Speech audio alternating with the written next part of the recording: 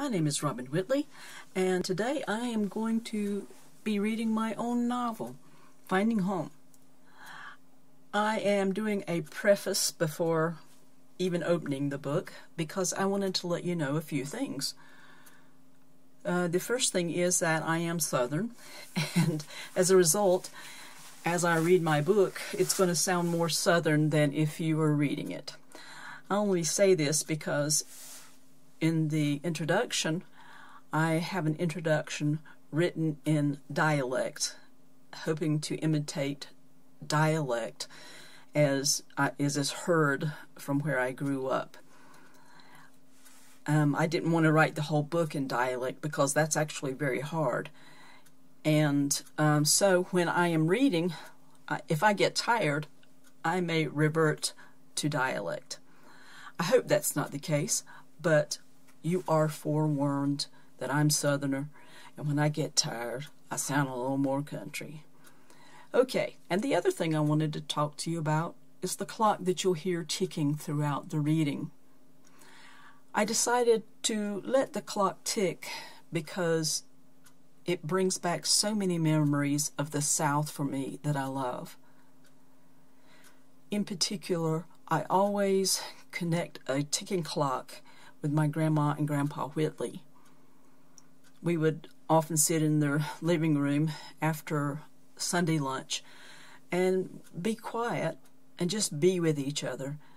And what you would hear is this.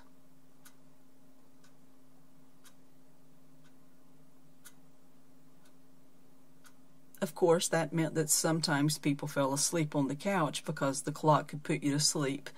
But I hope that my book doesn't put you to sleep. But that is why the clock is left in. I hope you enjoy my book. Thank you for listening, and thank you for reading.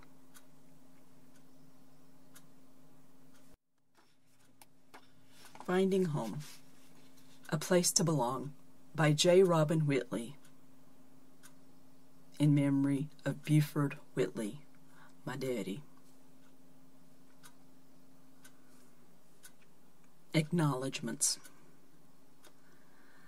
The stories that follow are based upon the fiction of my own mind.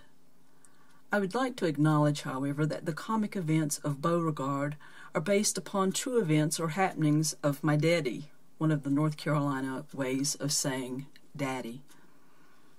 He was a barber and frustrated inventor. He had odd things happen to him that I've written about as the antics of Beau. I hope you will enjoy his antics as you read the story. Beau's relationships are fictional, however. He and my mom were together until his death. When we were children and said we didn't want to live in the city, Mom and Dad laughed but stayed in the countryside that we loved. Mom encouraged me to be a writer when I was younger, but all I could think about was being a musician. I am deeply grateful to all the dear friends who helped me work out the kinks in this first novel. Many thanks go to Catherine Jones McLaren for her willingness to read the worst first drafts ever. Thanks also go to Wesley Satterwhite and Fran Sullivan Foz for their willingness to set aside time from our writers group in Silva to allow me to ask them questions about the storyline or character development when I got stuck. Thanks to Barbara Clanton, Kathy Rowlands, and Connie Fazio for being willing to read the rewrite and give me vital feedback. Linda North gave me some good tips on grammar and form. I couldn't implement everything. When you find mistakes, though, they are all mine. The other important groups of people to acknowledge are the fine folk who create and live in our rural communities. My life experience has shown them to be hardworking, loving, and trustworthy. It has also been my blessing to live in and be a part of the rural communities where people accepted me, even when they knew I was different, even though they didn't know for sure if I was a lesbian. Solo Dei Gloria.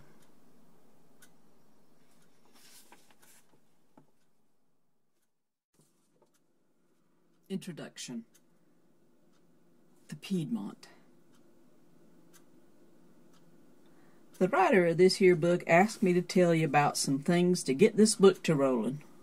First of all, I want y'all to remember I ain't no writer. I'm from the country, though, and I can tell some tales. Who else better than a local to tell somebody about a place in the South? Writers like to dress places up and make 'em places all nice and purty. If you want to know the truth, ask the country folk. They'll tell you right. If nothing else, they're filled with enough fire and brimstone preaching to make sure to tell the truth. I also told the writer not to correct a spelling on her computer for my part. When she read it back to me the first time, it sounded like some city slicker. Now, the Piedmont begins near about 30 to 40 minutes northeast of Charlotte. It's according to where you're going, really. We live between Cabarrus and Stanley counties most of our lives, hardly ever traveling anywhere. If we did, we always took Highway 49 to Charlotte or Asheboro. Sometimes we went to camp in the Uwharrie National Forest. Now, mountaineers would say that old range looks more like hills than mountains. Still, the Uwharries are older than the Blue Ridge Mountains. Anyhow, once you leave the city on Highway 49, there are miles and miles of farmland. Many would say miles and miles of nothing. But to country folk, those are miles and miles of heaven. Pretty rolling farmland and pastures that make you dream. That there tells you about the where of this story. Now, what else did she want me to tell you? Oh, yeah. Just a bit about when the story happened. Bill Clinton was president, and it was before folks were trying to impeach him. Now, that was quite a time. That's when me and Nanny decided to move closer to the city. We moved in the summer, too, and woo-wee, the summer of '97 was a hot one. Okay, so all summers in the South are hot. How hot it feels to a person is according to how much stress life gives, or if you got hay to bale or fields to plow. At about 480 feet elevation, the Piedmont is a hot box of humidity in the summer, and breezes rarely blow. You gotta remember, west of here, the Blue Ridge Mountains are 5,000 feet or higher in comparison. That's why we're called the foothills. Now, some consider the Piedmont over near Raleigh, but the folks I grew up saw that as just another big old city. The Piedmont means foothills, and Raleigh is not near the foothills of anywhere I can tell. Maybe Raleigh's near the foothills of the Uwharries, but like I said, they ain't that big. I'm getting off the story, and now the writer tells me I'm in the wrong season. Still, you can't know how good it feels in the Piedmont fall unless you know how hot the summers are. Some folks that cuss say it's hotter than HELL or Hades. Every day is like one natural steamer after another. My mom and daddy always got up at 5 o'clock in the morning to get their chores done before it got hot. Then they'd sit on the porch after lunch, drinking iced tea and falling asleep in the rockers. By August, the dog days made it feel like summer would drag on forever. You couldn't wait until September came. Of course, while September cooled off some, the heat would still come around. Now that I think about it, September's a lot like a menopausal woman. A lot of hot flashes in between the cool spots. We couldn't wait till October, or better yet, November, when it was sure to cool down a bit. I can't remember exactly what was popular in country music in 1997. I liked All My Exes Live in Texas by George Strait. Don't tell my wife, though. She thinks it encourages the sin of divorce. I can't rightly recollect exact years of songs, so that might be wrong. It was hard to listen to the radio on my combine much when I was in the fields. Nanny only wanted to play gospel on the old radio when I was in the house. As you can tell, I might wear the pants in the house, but I ain't the one in charge. She's a good woman, though. Neither of us likes that bumpy-jumpy music. Now, the story this here writer's about to tell you set in the country. She hopes that by reading my introduction, you can get a sense of how most everybody talks. Those that went to college might try and talk more formal. There are always country folk that try to act like they something they ain't. Now, Maddie wasn't like that. She could talk with the city slickers and then, just as easy, fall back into the brogue of Pleasant Quarry. She's proof that just because young and got education, there's no need to get on a high horse or get too big for your britches. There's one more thing to remember. In 1997, it was still a bit dangerous in the rural areas of the South to admit you might be a homosexual. Most often pronounced homosexual. In that time, if you lived in the country, the KKK could still sneak into the areas with all the country back roads. In fact, we heard 'em hollering over the hill behind our house one night. There were a few folk you could talk to and be honest about your life, but you had to be careful. Me and Nanny got tired of the secrecy and fear, so we finally up and moved to the city when we retired. It's easier to hide here. We still miss the country, though. Those beautiful mornings with the birds singing or the sound of rain on the old tin roof. You can take the woman out of the country, but you really can't take the country out of the women.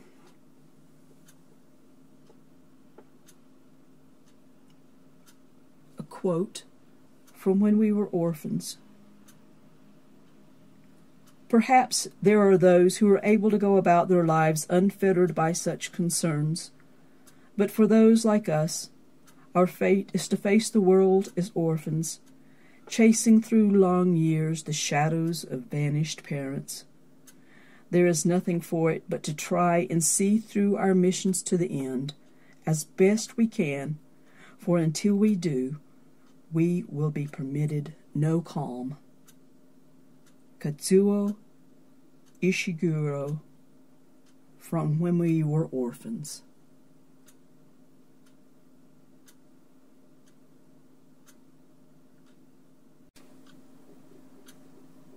Chapter 1. Characters. Madsen. A brilliant palette of colors washed across the horizon of the sky. Earth and wood scents rose from the ground like incense rising in prayer. Fall finally woke up with the chill of winter, and there was a sense of excitement in the late November air. Madsen loved nature as though it was a part of her own body. Each leaf of the tree was a word of love, each particle of soil a kiss to her feet. Walking the land was her peace, her prayer. Her log home was almost complete. All that remained was to hang the art. She thought that the building of the new house would also be her own completion. With it finished, she had achieved all of her goals in life. Instead, she felt a longing for something more. She bent down and rubbed the rich soil of the fallow field between her hands. Although the ground was hardening from the cold, the soil was so rich that in the warmth of her hand it melted like fudge. She liked the feel of the soil and held it up to smell its woody, earthy fragrance. She had seen her grandfather do this many times as he evaluated the ground's potential for a new crop. This will be good for gardening, she thought. She heard the hoofbeat of her horse approaching the fence. Lightning was always there for her. He always seemed to sense when she needed a friend. Today she wished for more companionship than a horse could give. On a whim, Madsen decided to accept her friend's invitation to go dancing in the city. She went into the house to get ready.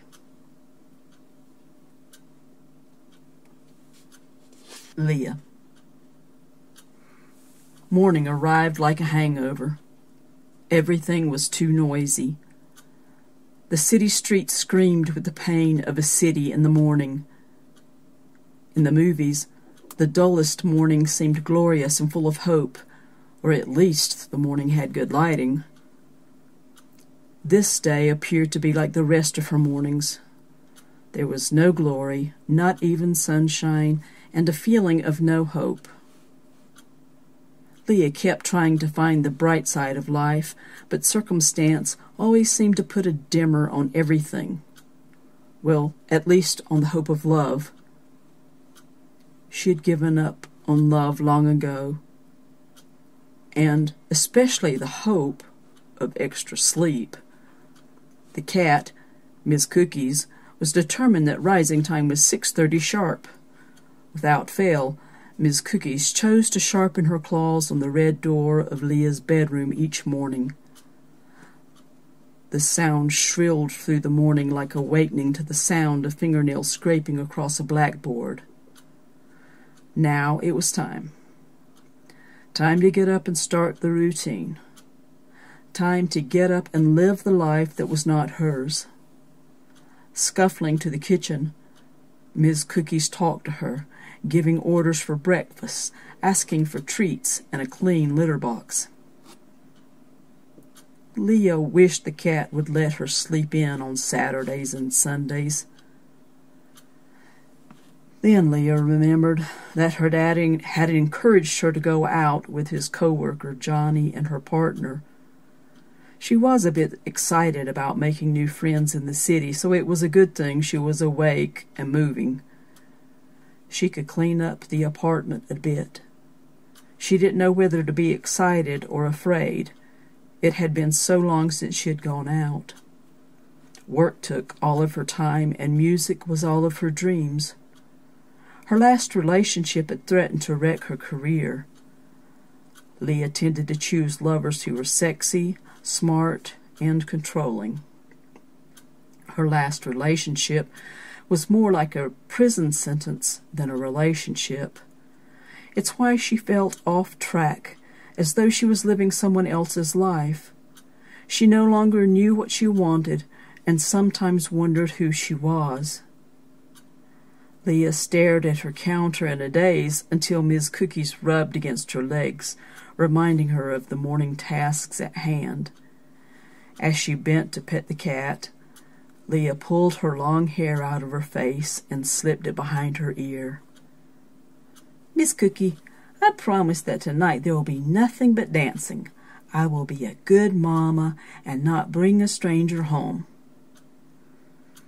Leah was hugging the cat, or trying to anyway. Miss Cookies jumped out of her arms, twirled at Leah's feet, and cried louder. Laughing, Leah stood and walked to the pantry. I know, feed the cat. That's all I'm good for, right?" The cat purred in agreement. Before she knew it, the day had flown by. But she still needed groceries. Maybe she should skip going out. She didn't really know Johnny. Then she thought about how her ex had ruined her life and friendships. Those friendships had little depth, but still, there were no others to hang out with, and lately she had been spending too much time with her parents. In her indecision, she began to bite at her fingers. She looked at the clock, thinking about how long she would need to get ready. "What will it hurt?" she muttered to herself. She grabbed her purse and keys, then dashed down the stairway to her car. At least it was only a few blocks to the fresh market. She could get groceries and return with enough time to eat supper before getting ready to go out. The sun was setting earlier each day. By the time Leah stepped out of her car, dusk was falling. She enjoyed the hues of the sky as she drove. The traffic was light for a change. She wondered where everyone was on a Saturday night.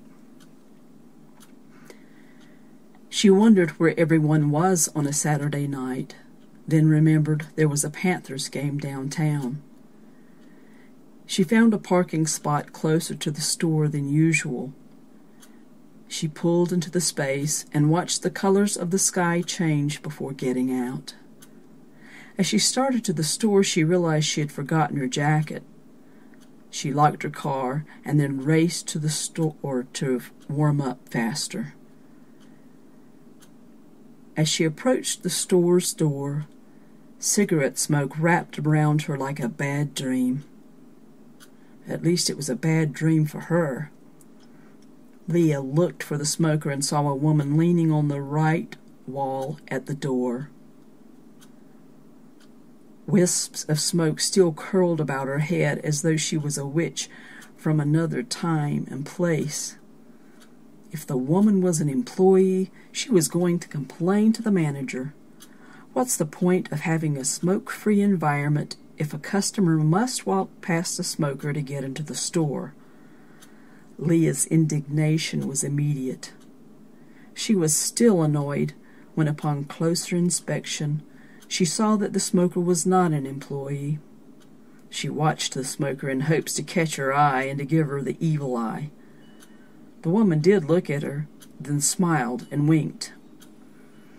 Leah's heart fluttered a bit because the smoker's eyes were beautiful, and in another quick glance she saw that the woman was muscular. As she entered the store, she wished the woman hadn't been a smoker. What a waste of a fine-looking woman, she thought. She tested a few carts until she found one that rolled smoothly. She could still smell the smoke from outside. Determined not to look again, she started towards the produce section. One of the things Leah loved about the fresh market was that she could actually smell the scent of the fruit. She took a deep breath to clear her head of the smell of cigarette smoke. The scent of the fruit rose as a lullaby to her nose, old-time aromatherapy. The first scent she caught was that of the apples. She reached out to touch them, feel the firmness. Her favorite apples, Honeycrisps, were in season, and she felt she could see the freshness, though she knew that it was the color of all the apples that also astounded her. The greens and yellows of the vegetables also painted a tangible portrait of food for her body as well as her soul. She often found herself dwelling on the beauty of the produce section when she got home. She would bite into a fresh apple, close her eyes, and revisit the picture of life in the fresh food as she tasted the juicy flesh of fruit. Into her pleasing reverie walked the smokestack.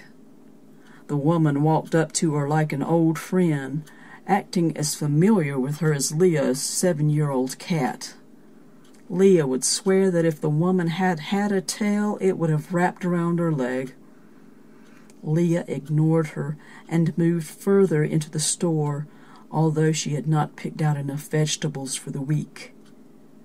She had heard that the market was often a pickup place for tamer individuals. She wasn't buying it, though she had to admit it seemed safer than picking up someone in a bar. Yet, Leah spooked herself, looked over her shoulder, and found that the woman had backed off and was shopping just like her. She breathed a sigh of relief. She decided to skip the bar. She had enough drama in her last relationship to last a lifetime. Pearl. Clinking glasses sounded like small bells begging for service. The sticky air of the restaurant made it feel like mid-August, even in the cold of late November. December was still a day away, but it felt like winter already, and the Christmas season even closer. The rush of the shoppers preparing for their holiday meant one thing. She might make enough money to have heat all winter. Thank fate for the kerosene heater. She once would have thanked God, but everyone talked about a loving God who provided for every need and lifted the broken-hearted. After all her years of praying to that God, she was still poor and downhearted. It was less disappointing to believe that fate guided life. At least it would not give the impression that you had some control over the events of life. You do what you have to do. You take care of things as they come, and if fate chooses, then you might be okay. If not, then you might live a life like Pearl's. Pearl was born in the country on a farm outside of Pleasant Quarry. She lived with hopes of making it to the big city one day. She had even gone to community college to obtain a degree in culinary arts. The farthest away she had moved, however, was only 5 miles from her home place. Even then, it had taken her most of her life to get there. She lived out the past 50 years doing what her parents told her to do, and it had been a hard existence. Still, she was an only child. Her parents never wanted her to marry or move away or do anything other than milk the cow, feed the chickens, and help Mama with supper. Of course, this meant that she had no social life and little experience with a job outside of the farm. When both parents died in the same year, it was overwhelming. After she got them buried, the town accountant told her that she would have to sell the farm to pay off her daddy's debts. She was devastated. That was when she decided to give up on God. She didn't have much, and that was taken from her. After the debts were paid, enough remained for her to purchase a house trailer and a small seedy lot. She now owned a used but decent single-wide trailer. She first hoped to have enough for a car, a used Ford Pinto, but her dad's old truck still ran and was the only thing that was debt-free. She hated that old truck, but she kept it. After all her hard work for her parents, she had a small home and an old Chevy pickup to keep her through the remainder of her life. All she needed was a job. When Joe at the local diner gave her a job as sometimes a waitress and sometimes a cook, she knew she would at least have something to eat. Joe fed his help the meals they needed while working. During the Christmas season, waitresses really made the money. Today, she had been a waitress, and she was happy as she counted her tips again. She liked cooking the best, but waiting tables sometimes put more cash in her pocket. Either way, she was glad for work to keep her busy during the day. It had been a long time since she worked for pay. It was nice to have her own money. For the first night in a long time, she was going to sleep easy.